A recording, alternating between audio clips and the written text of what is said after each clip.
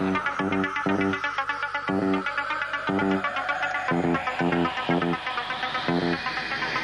Rider, a shadowy flight. A shadowy flight? Night Rider, a shadowy flight into the dangerous world of a man who does not exist.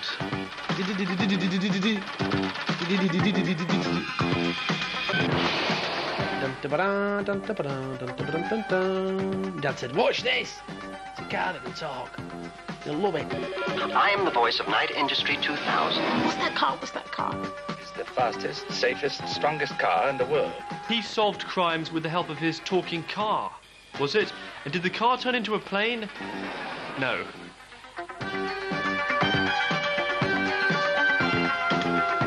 It was 4 years of non-stop rock and roll, balls out fun. Men and cars. No.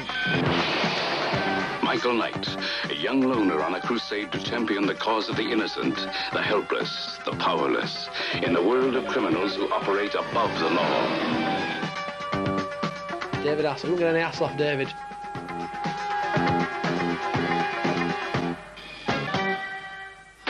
Welcome aboard the Night 2000. Thank you. What's all this? Looks like Darth Vader's bathroom. In order to motivate it forward, I recognize the more rudimentary controls, such as the accelerator, Devon. I do know how to drive. In the very beginning, when I saw the script, I knew that it was a monster hit. I just knew it. I called my father and I said, I've just been handed a script about a talking car. And he says, what, are you out of your mind? We used a Pontiac, the very latest model. It just had a great look to begin with. We didn't have to do a lot to it. I mean, we put the little eye in, but I borrowed that from Battlestar Galactica, so remember the Cylons? I don't waste anything. You look at that car now, you think, that car's crap. At the time, it looked like a really good car, it looked really cool. But now you think, oh, my Honda Civic is better than that. The relationship really started when David fell asleep while driving on his first assignment. The highway patrol goes by and sees, I believe that man was asleep at the wheel.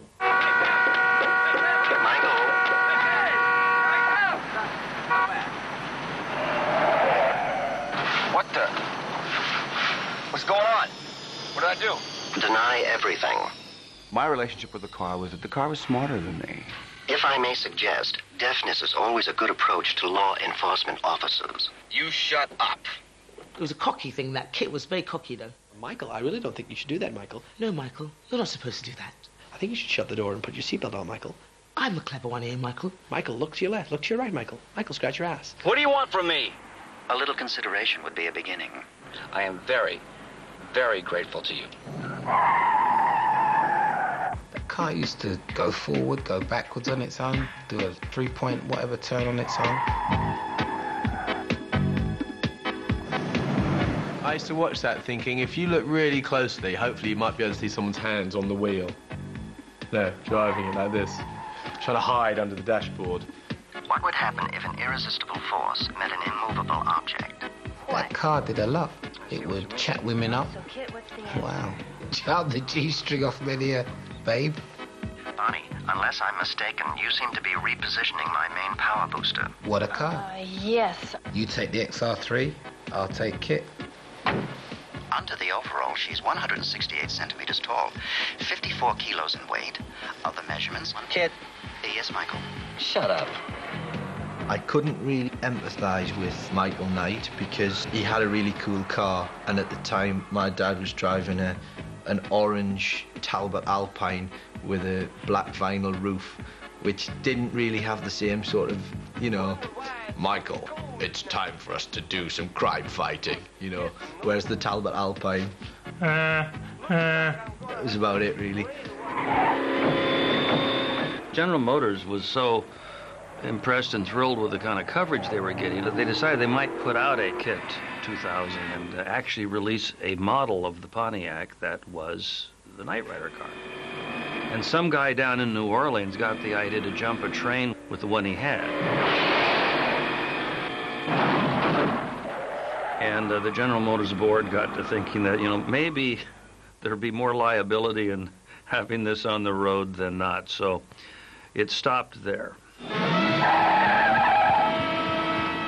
I didn't do very many of the jumps. They wouldn't allow me to do that, but I did a lot of my own driving because I wanted to and because I got really good at it.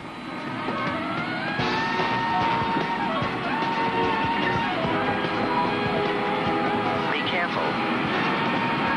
We like to do all of our stuff ourselves.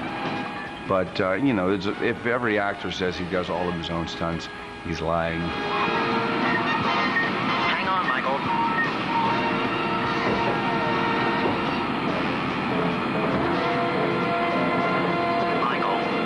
Michael, are you all right? It's a show that men naturally came to because of this sort of love affair with cars. And I would have to believe that a lot of women liked watching David. A 4-year-old child could watch it and fall in love with Michael Knight because he was a hero. The women could watch it because they loved the car. They loved me when I was 20 years younger. How many is the invitation for? 2. Interested? Wouldn't miss it for the world. Good. The guys liked it because it was rock and roll, baby. I was Knight Rider, man. I was wearing black and I was hip and I was cool. It was the American James Bond. I wanted to be the first guy who wore black and actually was a hero. So I opted for black leather. Big buckle belt, trousers kind of semi-flares with that leather jerkin, bit elastic around the bottom, zip up, decent sized collar. Maybe that jacket should be called a Hasselhoff, because it kind of sums him up, doesn't it? David Hasselhoff was really quite dishy then. You thought, oh, he's all right. Might get in a car with him. And then I heard his album. No, I wouldn't. I am the night rocker. I wanna rock you all night long. I had a hit record in Austria. A girl had come to meet me from a magazine. She said, "Oh my, your record Night Rocker is #1 in Austria." I said, "Where is Austria?" And she showed me on the map, and I said, Let's fly away. I am the night rocker. 4 weeks from that conversation, I was on tour and drew more people than the Rolling Stones. And it just went berserk. I've been looking for freedom.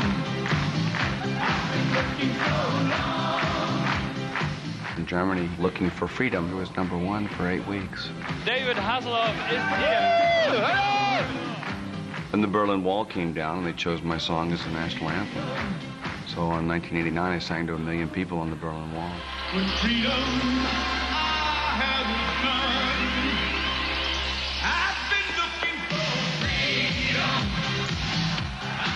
I got 40 gold and platinum records now on my wall because of that little Knight Rider car. Ein Auto, ein Computer, ein Mann.